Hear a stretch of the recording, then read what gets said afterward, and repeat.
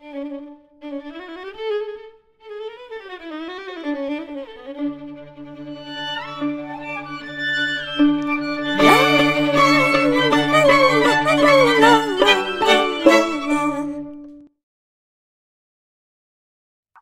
have felt just the last few years that he must have had a wonderful sense of humor. I feel that there's a tremendous amount of the music that he wrote that has a great deal of humor in it.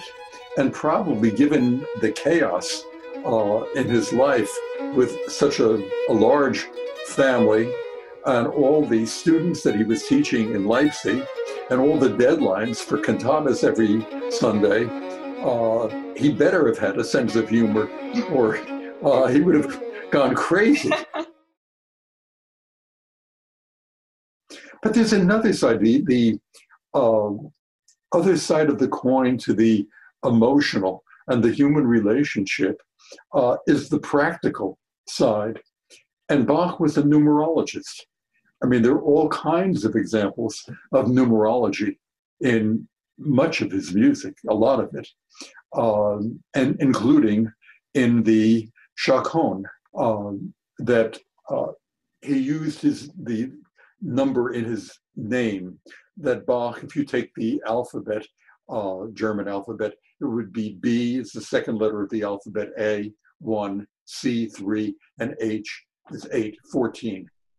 And the total number of measures in the Chaconne is 257, 2 plus 5 plus 7. Somewhere he put his name into it. And there are many other examples just in the Chaconne alone, which I could get to, that use numbers. And that also has got me really thinking with, as a musician, you're an actress with a violin. I mean, really, you should know who you are playing in any piece that you're playing. What is it about? I mean, as an actor on stage, you have to know, am I playing somebody who's 15? Am I playing somebody who's 40? Am I playing a grandmother? Okay. I mean, you don't talk the same, you don't walk the same, and so on. You don't just read the words. But I think that, unfortunately, a lot of music or musicians just read the words, and it can be covered over by a great sound, which is very, very attractive. It's a very beautiful thing, a very alluring thing, but it only lasts for so long. And in playing Bach, of course, one can be aware of the numbers. And for decades, years, I thought, well, you know, it's just numerology, it's just a superstition. And I'm not a superstitious person. But then it occurred more recently again that, hey, Sir Isaac Newton proved all sorts of things just with numbers. And Albert Einstein predicted all sorts of things in the universe just numerically. So maybe there really is something to the relationship of numbers. And this is not original, but I think that if Bach were not a musician, maybe he should have been a mathematician, because his use of mathematics in a varied way, thinking of all the possibilities and what works, eliminating this and taking that and so on, has a mathematical overtone. And therefore, like the equation E equals mc squared, very, very simple, the equation, but yet it's terribly complex. And I think the same is true of Bach. In one sense, the music speaks directly to you. It's very in its simplicity. But on the other hand, it is enormously complex. And so you can enjoy Bach and you can love Bach on any level that you want, whether it's just this that reminds you of something extraordinary in the world, something that you want to be a part of. On the other hand, you can say, what does it? And start asking the endless questions of why is it great? And as a performer, you have to do it and say, that's who I am. That's the actor. That's what I'm doing. Right. I like that you mentioned how there's a simplicity to, you know, a given piece by Bach. And I think that is often overlooked because the final product can sound so complex because there's so many different moving parts. But I think that perhaps an analogy could be made between a piece of music by Bach and just any ordinary human being. I mean, we're all basically made of the same stuff, and each person has their basic personality. But then with our lives, you know, we as individuals, we experience so many different things, and no one person's life is the same as another's. And all of these experiences and ideas, you know, learning, education, art, culture, whatever it is that you're going through adds up to the complexity of a single human being. And so our brains, while, you know, we may see ourselves in, you know, just a few terms, there's just so much going on inside our heads, inside our lives. And I think maybe even the same could be said about a single piece of music. You know, it's built on just a few building blocks. And when you have a composer like Bach, who's got this great imagination and ability to evolve those building blocks, then you end up with something that's quite complex. But that doesn't mean it has to be one or the other. It can be both at the same time, just like a human being. So speaking of love and music, can you go into what your love for Bach's Chaconne is all about? I see my life in the Chaconne, where it was just rudimentary and just beginning. And when it began more like a very young person to see more,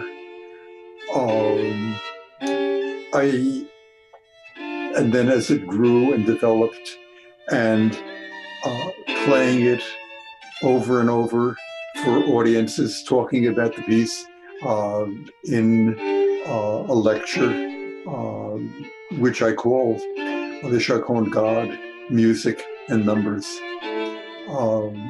And I can see decades through in my own life, so that you can really trace from a young person to someone with hopefully a fair amount of maturity at my age. I'm not sure, but I hope so.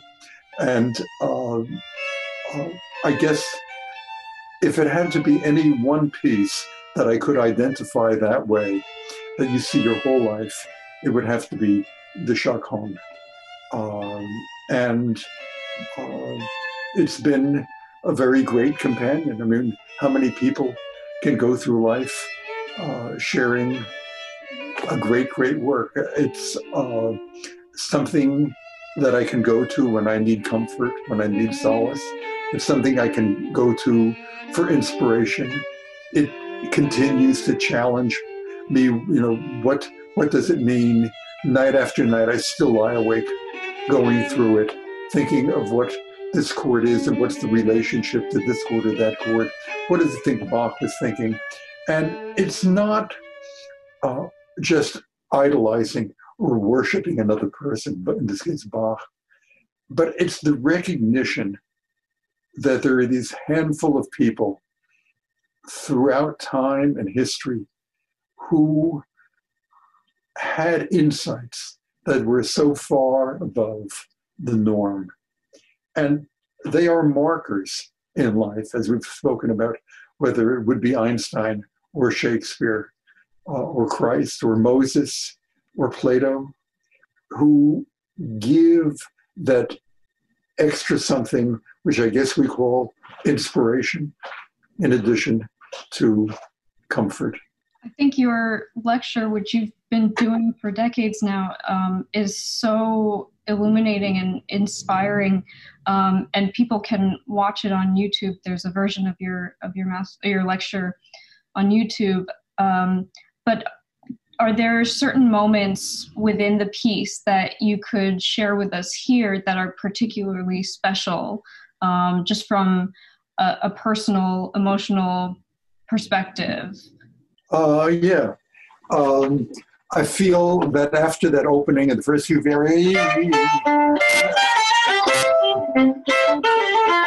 that I think it has to be humor, and that he gets more and more serious.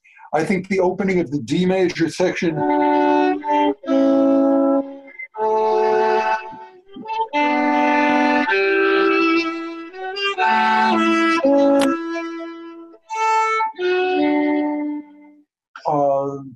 I don't know what I think of now. For many years, I thought of that it was just going into a church, and that is this great contrast from the opening chords. That it now moves in a linear way. Then the numerology section, where he gets to the high point at the golden section, the point 618.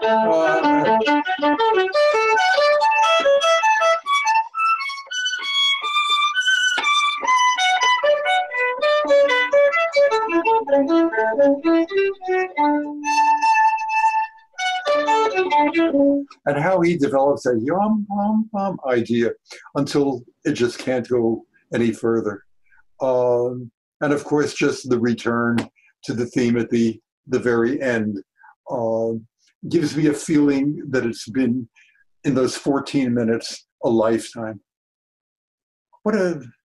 How fortunate I am to have that.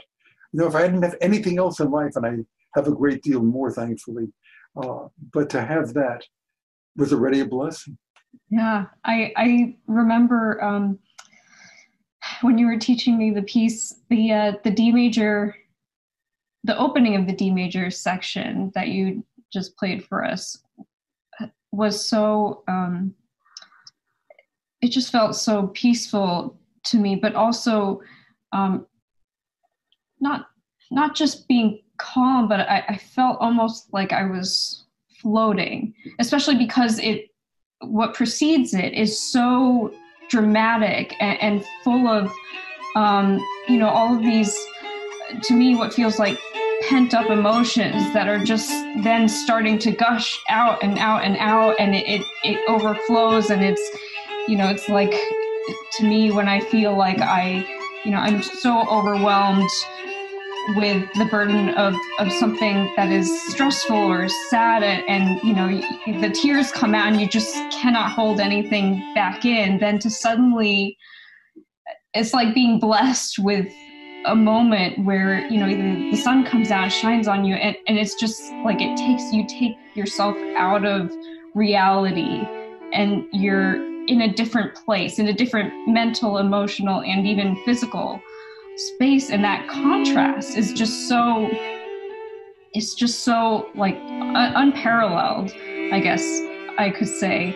And I think it's also interesting that you said you mentioned at some time you thought of it as like going into a church. And I remember for my thesis, I made a video to go along with the music. And at that point, the character in my video walks into a church and sees an angel. And so I enjoy that similarity. And I also remember when you talked to me about the golden section, and I was so young, and at that age, I didn't quite understand what that was all about. And I'm sure there are a lot of people who can relate in the same way to how I felt, just not understanding the mathematical aspect, because, math is not something that I very much enjoy. But just, I think for me, the point was that even as you were explaining something that I couldn't quite grasp, the music itself spoke to what you were teaching. I would play this part and then it would just go up, and again, it felt like being lifted by the music, but it's also like possibly, I think, the most intimate moment in the piece. It's there like, at the high point. Yes, at the high point. And it's like even though you keep playing, it feels like at that high point, that time stops and you're free. And it's just like, there's nothing else like that. I guess if you're, you know, religious and Christian, then you could imagine like that would be the point of entering heaven and just feeling like everything being let go. But I think it's so phenomenal that, you know, Bach, being a musical mathematician, let's say, can take something that seems so like, you know, abstract and technical and just make it so like beautiful and raw in a human way. Those spots have also always stuck with me. And then, of course, like you said, the ending too, when it comes back to that very opening theme. Except I always loved, you know, one of my favorite parts about your lectures was talking about how, you know, the piece starts and it's based on these 4 notes, ba, ba, ba, bum, and then going back to bum. And, you know, we don't have to know that to appreciate the piece. But at the same time, I think, you know, Bach makes it clear, even without studying it, that, you know, when he begins the piece, because it's a dance and because it starts on a variation rather than just the 4 notes, that you feel like it's going to go somewhere.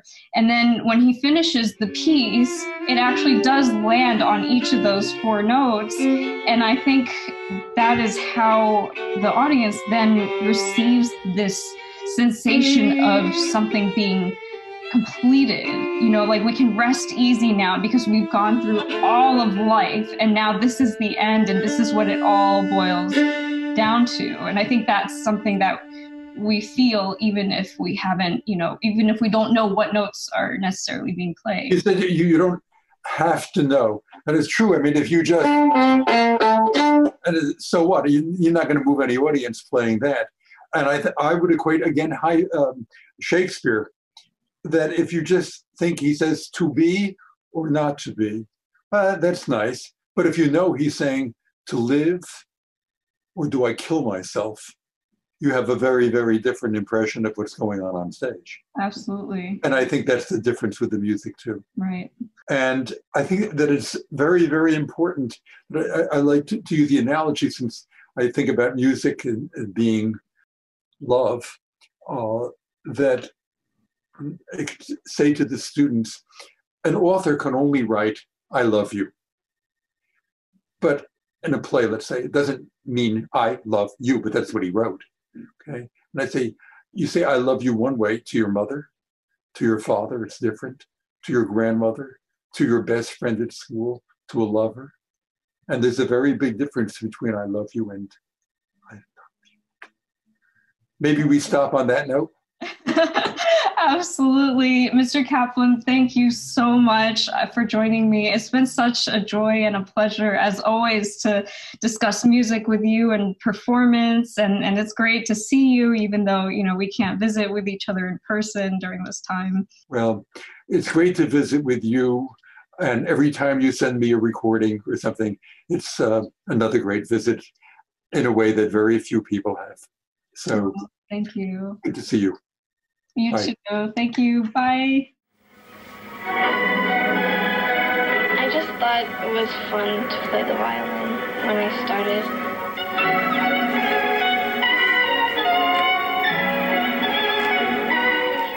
Dr. Lewis Kaplan says Sandra is in the same league as some of his other students, Yo-Yo Ma, Pinchas Zuckerman, and Emmanuel Axe. She's enormously musical, has a very big technique, a great concept of sound. This is what I believe, this is what I am, this is what the music is, and I want you to all love it, know it, and enjoy it.